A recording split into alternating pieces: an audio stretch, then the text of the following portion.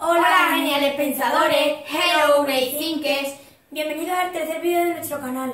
En el vídeo de hoy vamos a hablar sobre el himno de Irlanda, quién lo creó y en qué año. Lo primero y más importante de todo es saber quién lo creó y en qué año. Lo creó Himno en el año 1930. Sospechamos que fue tras la guerra civil, ya que en una parte del himno dice: somos soldados que juraron su vida a Irlanda.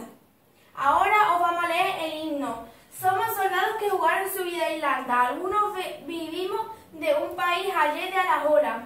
Juramos ser libres. Nunca más tierra de opresión refugiará al déspota o al esclavo. Hoy cruzamos el foso Montar por la causa de Irlanda, aunque haya dolor o herida, entre el rugir del cañón y las balas, cantaremos una canción del soldado. Esperemos que os haya gustado este vídeo. Hasta el próximo vídeo, geniales pensadores. Adiós. Adiós.